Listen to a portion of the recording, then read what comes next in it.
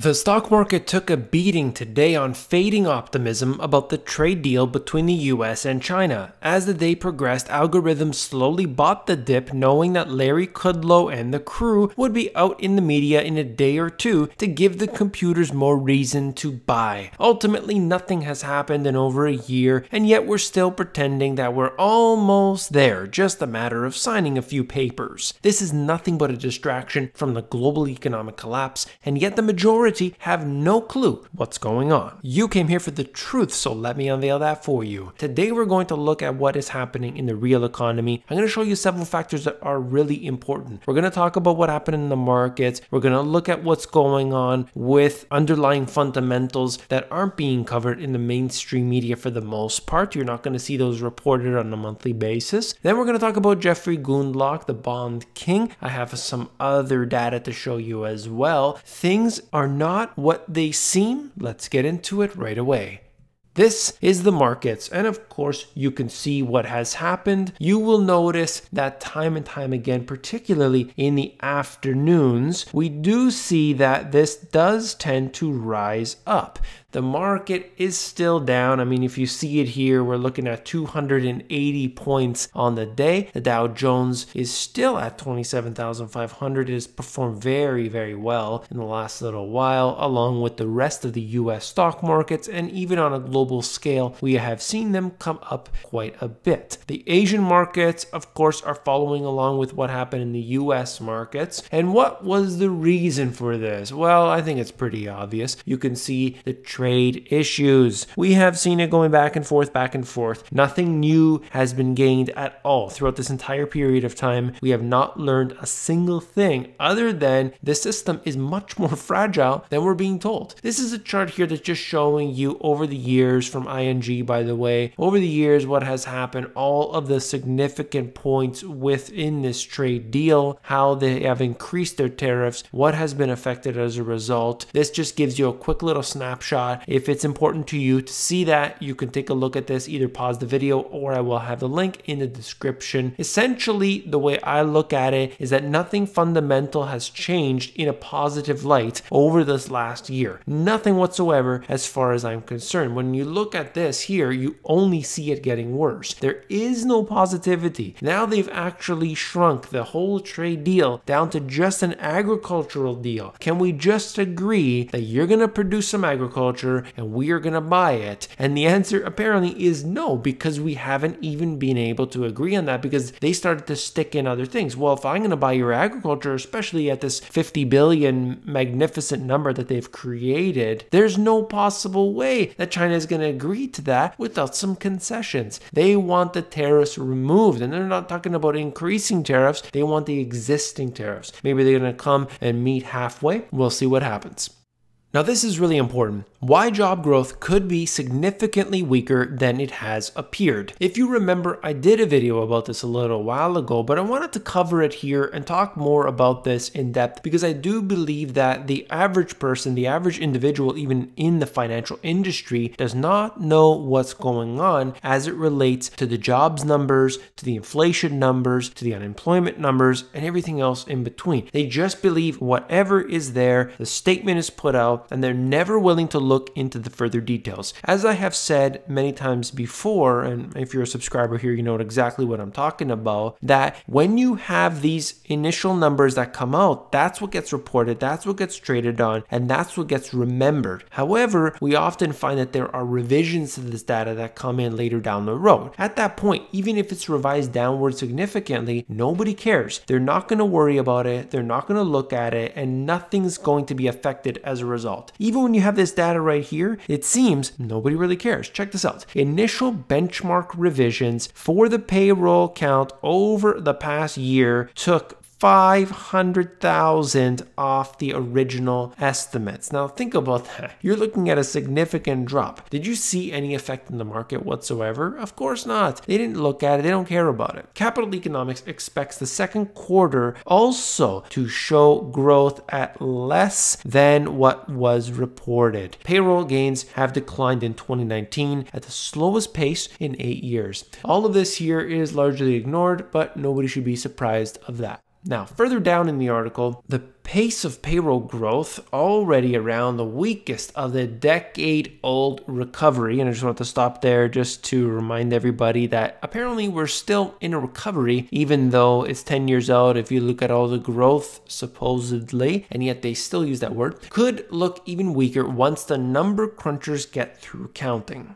As they say here, the first benchmark revision is to be released in January. Obviously, I'm going to have to do a video for you, but I'm just trying to foreshadow what we're about to see. This is what they predict to occur. Of course, that remains to be seen. But I do think it's important to look at all of this and start to analyze it and start to think about, if this isn't on the mark, what else could there be that's going on behind the scenes? Obviously, they do this intentionally, but I'll leave that up to you to believe whatever you want. At the bottom, the latest quarterly census employment data on which those revisions are based suggests that the pace of payroll gains will be revised sharply lower in the second quarter too, painting a significantly weaker picture of the labor market. I do think that if we were to actually get this data into the mainstream, although yes, this is a CNBC article, nobody paid attention to it though, but if these numbers were what we would see, the computer algorithms would be looking at it a lot differently. But of course, this is the way the world works. Now, these numbers here are just included with that. You can see the non-farm payrolls, the quarterly census of employment and wages, both of which have been moving down largely since 2018, along with all of these other economic indicators that have added up along this period of time.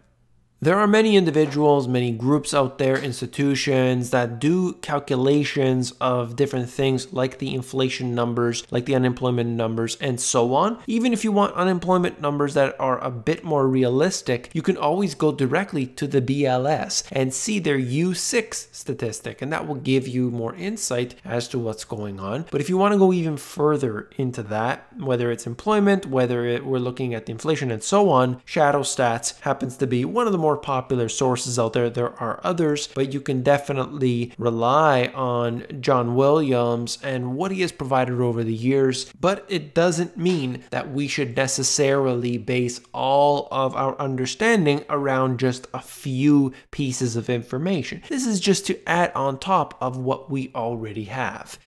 This right here is an article that's referencing an interview that was done with Jeffrey Gundlach. He mentioned a few things, and I just wanted to bring them up because, of course, this is an individual that is probably in the top of the class in terms of the information that he suggests and how important it really is. According to Gundlach, he sees a scenario where US stocks get crushed in the next recession and likely won't recover for quite some time to come. Now, what's he talking about here? Well, in this paragraph, he mentioned something that I thought was interesting. For several reasons, Gundlach warned that a pattern of going up for no reason whatsoever isn't likely to last forever. He added that investors should consider a pattern he highlights in his chart of the year, which divides the world into 4 regions: United States, Japan, Europe, and emerging market. And it looks at the major stock market indices. What it shows in this pattern, where the Japanese stock market, the euro, the MSCI emerging markets index all peaked before a recession, never recovering to pre-recession levels. The same fate might befall the S&P 500. Interesting, isn't it? Because if you look at the US stock market, clearly we had some problems. So if this is the chart here, and if you look at it, in 2018, we had some major issues. There's no doubt about it. January 2018, the market started to come down quite a bit and actually fell into recession territory. And during this period of time, we had a real surge upward, but it didn't really hit an all-time high for many stocks. It took some time. But then we had, of course, the fourth quarter of 2018, and that looked terrible, so we came back down. During this period here, there were a lot of individuals calling for greater easing, particularly from the Federal Reserve. Then in the last few days of 2019, we had the market surging up higher. And we look through this period, particularly with the US stocks, they have actually accelerated beyond where they were before. But this moment in time, if you look at it on the global level, excluding the US, it has actually been around this level. Now that's not a good sign, because here we are so long after that, and still we can't push past it. The money is clearly going into the US equity market. There's no doubt about it. Whether we look at this on any form that you wish, we are watching the money just flowing in, whether that's coming from the central banks or anything else. We note that this is very, very key. On top of that, we have the stock buybacks and so on, which I'll talk about more in a second, but I just wanted to mention this very quickly as we move into the chart itself. Here you can see equity market tops, and it might be hard to see. I know this is kind of blurry on here, but I'm just going to show you very quickly. We're looking at the S&P 500 index being the orange line, okay? And you could see clearly it has far, far surpassed everything else. Emerging markets being the blue line, and we could see that right here. This is the US way above, and beyond that, we're seeing the Japanese stock market and the euro as well. Now, these have been rather weak when you look at it on any level. I mean, come on, the Japanese stock market has still, at this time, decades later, has still been unable to reach its peak. Now that's embarrassing on one level, but at the same time, think about the effect that QE has. Is it really beneficial if you're going to inject QE for decades and decades and you still are unable to recover? Now that is something that Jeffrey Gundlach had mentioned in this, and I do believe that is worth mentioning to you as well. So that's the chart there. I'm not going to banter on any more about it, but let's look at this. China has been responsible for the rise in global debt post-crisis. And of course, we have seen this. The shadow banking has been ridiculous. We've looked at the debt levels. I did a couple videos about China's $32 trillion secret, and you would witness this on so many different scales, whether it's coming from the government itself, whether it's coming from the private. It doesn't really matter. We are just seeing the expansion. There have been the largest public works projects in the history of the world, documented that over and over again. But the orange area here is Chinese non-financial debt. When you look at the blue area, that's the world non-financial debt, excluding the Chinese. And clearly they're head above heels in this case. That's not a good thing, because when you have this excessive debt, there is always going to be weakness, and there will be fragility, and of course big problems will follow along. Let's take a look at this next chart here, and I want to continue on with this, but I want to be very quick. Not lower for longer, lower forever. And we're looking at the US yields over this period of time where Rabobank does believe that we're headed. And of course, this is very serious, because you cannot maintain these levels forever. You need to give some yield, or else you have a serious dislocation. You have serious problems. But that's the way it's headed, down forever. We'll see what happens. With that in mind, SocGen had this to say. If the measurement of company success is outperforming the 500 largest cap U.S. businesses supported by the U.S. Federal Reserve, debt-funded share buybacks, and increasingly sophisticated financial products, then you can understand why less businesses are going public and private equity is booming. Now, I think that's really important because, of course, we have the U.S. Federal Reserve, all of the QE, we have the share buybacks, and we have these most ridiculous derivative products that are here, all pumping up these markets. However, we get this time and time again, that there are dislocations. There's always going to be a point at which we encounter an issue, and you can't get away from that. You can't prevent that, but ultimately what they're trying to do is throw as much easy money at it as we possibly can but it never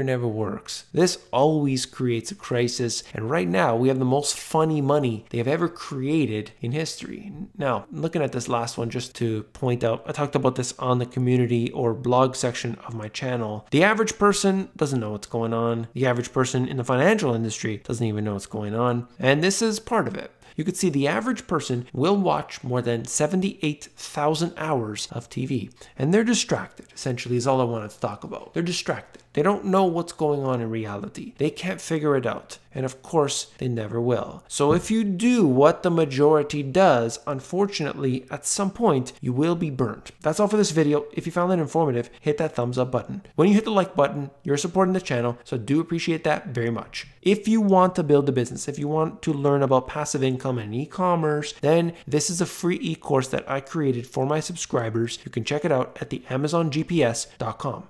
If you want to learn about the financial industry, interest rates, stocks, real estate, everything in between, check out these two books. The link is in the description if you want the audiobook. That's available at themoneygps.com.